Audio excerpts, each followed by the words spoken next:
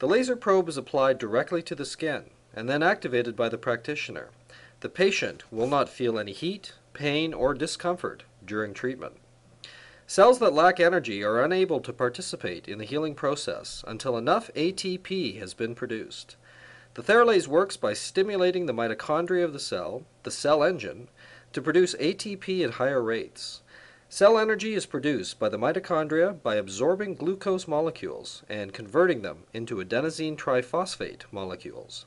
When red light is applied directly to the cell, the process of converting glucose to adenosine triphosphate is rapidly increased through the mitochondria, allowing the cell to replicate faster.